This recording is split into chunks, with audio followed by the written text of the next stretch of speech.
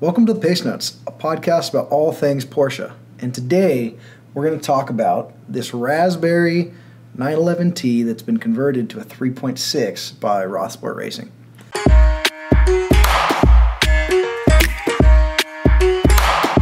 Greg, what are some of the most interesting things you've heard about this car? Well, I mean, it's hard to ignore the original rose red paint, right? Mm-hmm. Paint code 45. You don't see a lot of this paint code.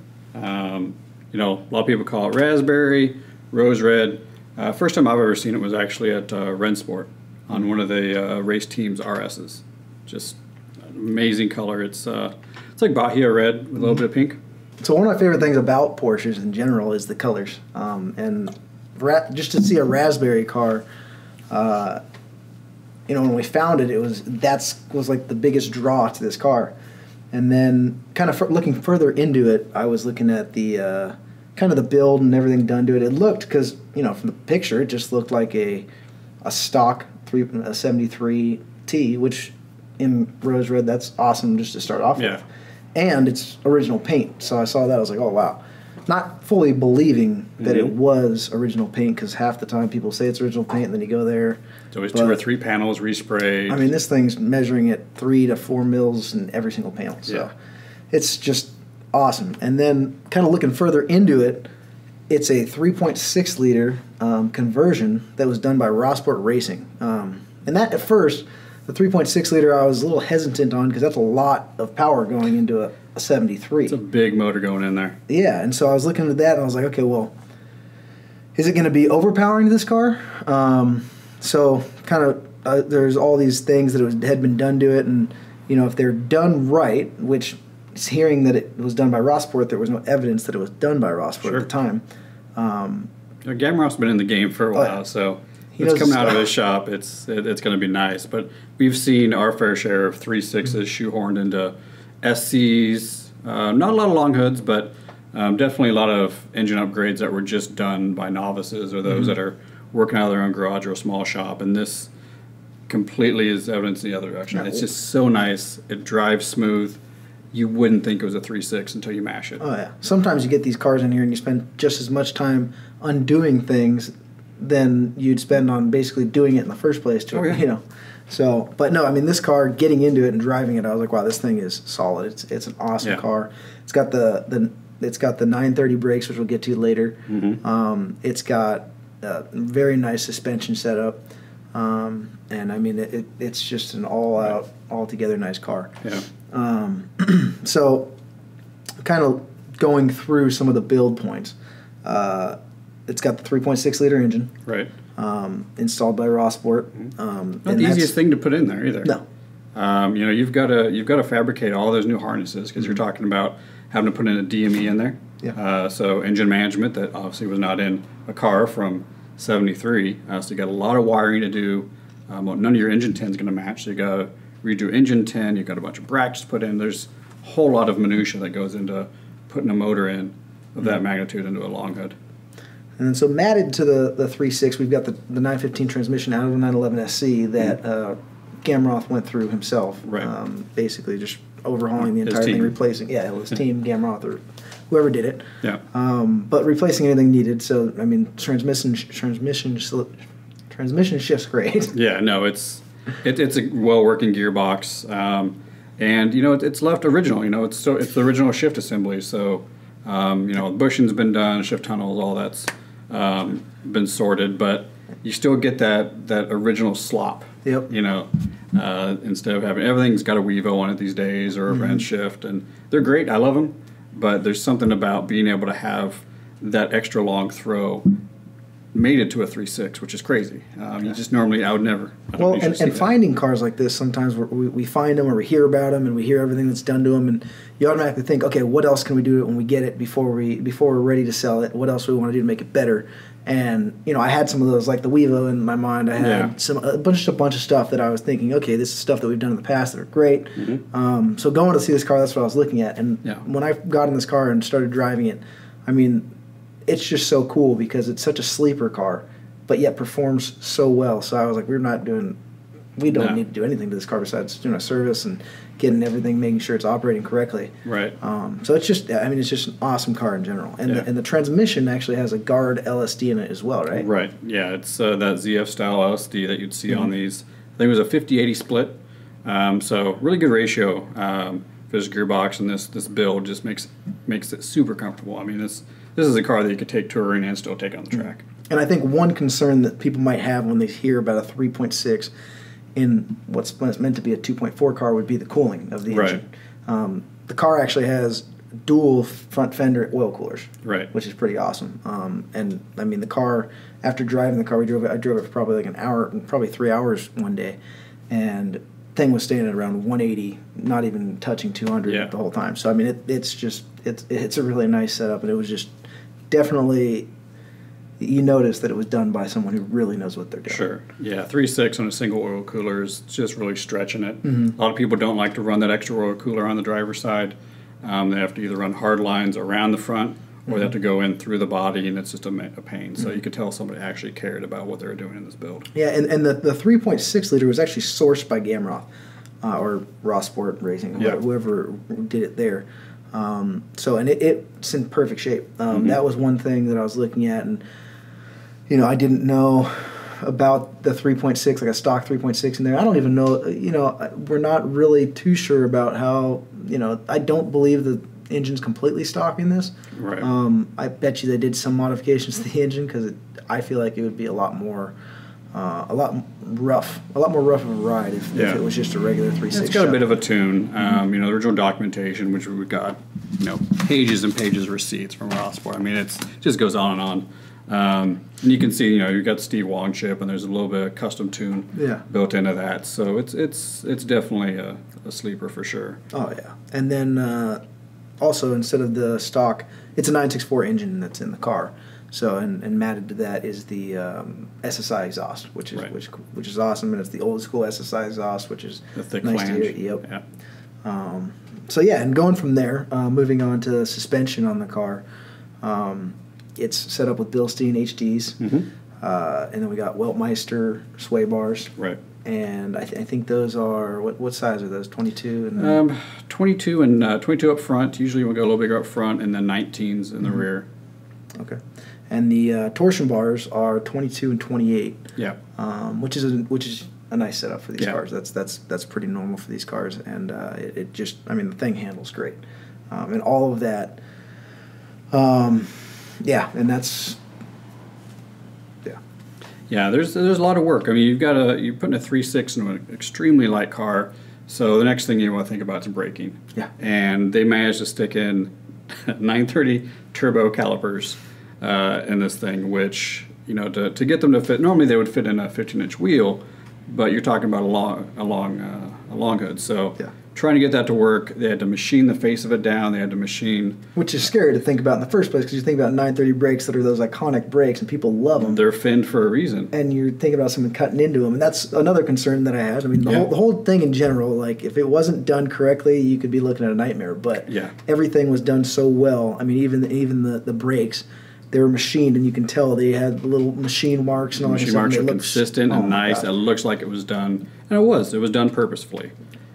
And to get that to work, you know, there's a lot of little, tricks and nuances in that. So, you know, I had to modify the inner CVs so they could actually allow for 930 stub axles. So then you can manage to be able to fit 930 rotors on there. And so there's a lot of things that go into play here. It's not just, you know, bolt on some 930 calipers and make it run. You know, you have to have a custom caliper, a custom rotor up front. So you have to machine down your rotors to 305 millimeter, I believe. So. A lot of little nuances in here that, you know, when you start adding up the receipts, you can see.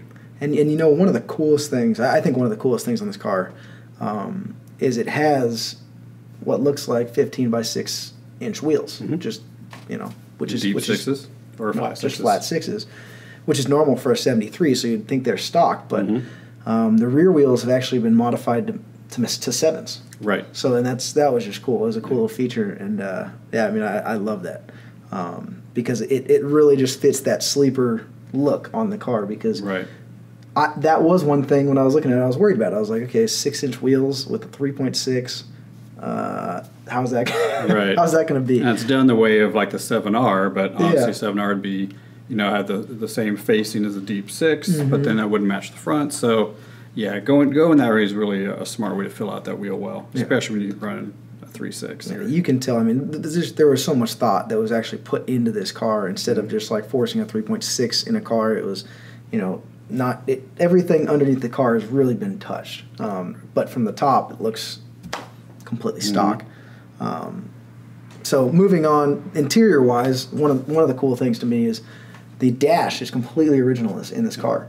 It's the original dash that came in the car, and it's in perfect shape. Yeah. The door panels are in, again, great shape. Door pockets are tight. Yeah. It's shocking. You never find that. So, and the only thing they changed out was with some Recaro. What kind of seats are they? The Recaro? They're the LXF, I believe. Leather bolstered or leather kind of sports seat. They're comfy seats. Yeah. So those and the Schroth, harnesses. Harnesses. Yep, and the harness guide bar in the back. Which that's the only way really from the outside. I mean, if you know Porsches, the 930 brakes you can tell, but really from looking at the car, it's the only way to really tell that the car's been kind of hot rodded is the Schroth harnesses and the seats. It's a little extra bracing too, which is nice, especially when you have a larger motor in there like that. Little subtle things. If you look, you can see the tachometer and the speedometer are changed out. Yeah. So those are both electric. To obviously, a long wheelbase or a long hood would have there'd all be mechanical, and 964 was electric. So electronic. So they modified that, put those in there. Other than that, you could tell that they highlighted what was stock and what was original, and really tried to blend vintage and modern. And so, the suspension isn't crazy. There's no coilovers.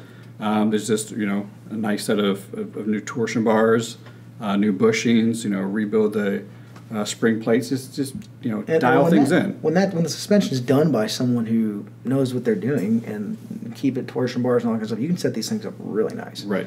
And this car it handles great. It's just an awesome build. And, looking at kind of the receipts going back, he's had about $40,000 of seats just from receipts from Rothsport. Right. So they obviously did a significant amount of work. The backstory behind this car, I was talking to the owner who did all the work.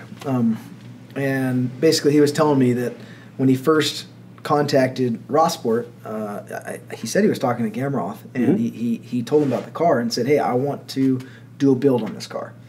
And Gamroth was like, I don't think your car's probably not nice enough to do it. Because it was in 2000, I think it was done in 2003, 4, or something like that. And he's like, your car's probably not nice enough to do it, because he's looking at a 73 911, and how many of them are in good shape. Yeah.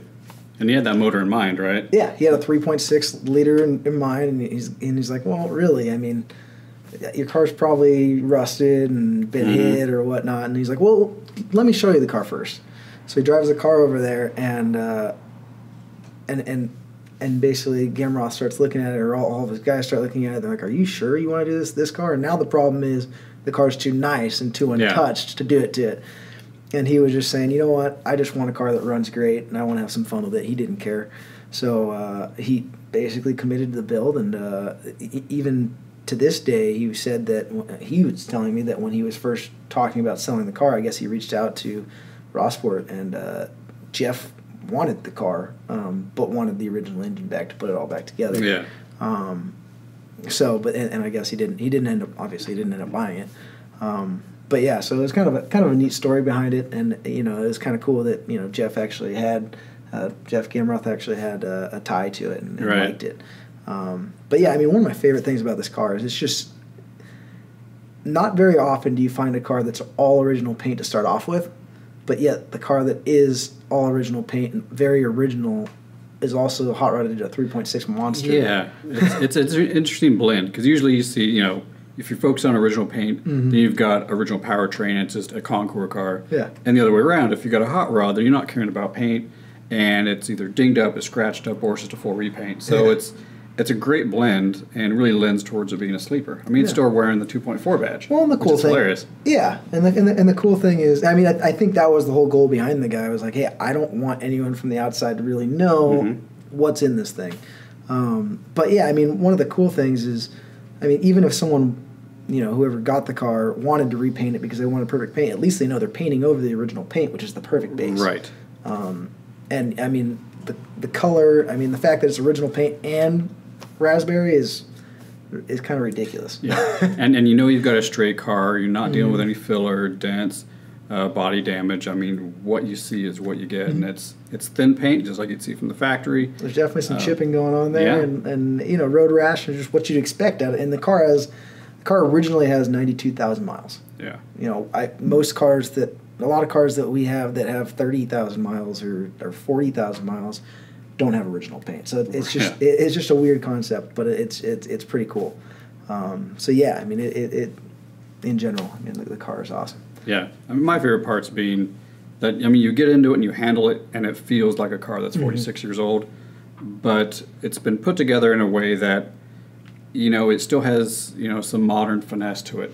And you can add a few creature comforts like a Bluetooth radio and, if you want to throw a Wevo shifter on there or something like that and have a tighter shift throw, you could easily daily this thing. And I would have no problems doing it. Those seats, comfortable. You get in some of these vintage racing buckets and it's not going to tour. You go on a weekend drive and your back's cramped. Yeah, and then one of the other things that when I first got in it and I started taking off, and he's in like a small little neighborhood, so I just kind of barely, I didn't even get on it, just to kind of roll out of the neighborhood.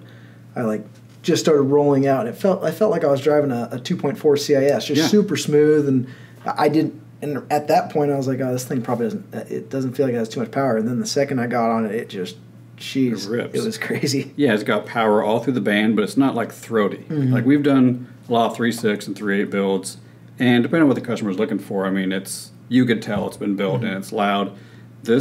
It has a little, it has a different note than a 2.4. Something's different, but it's not so off-putting that it just seems like a monster. Like you can putt around in this thing and, shift in the low ranges and be fine. You're not going to be out of power. Well, we took it to the show the other day, and we pulled up, and people just didn't even expect anything to be in it other than a 2.4. Yeah, exactly. So, as we're filming this, the car is for sale. Might not be when this gets posted, who knows? But feel free, give us a call if you have any questions. Email us, follow, subscribe, share us with your car groups. Click the link below. Click the link below. Thank you. Thank you for watching the Pacenotes.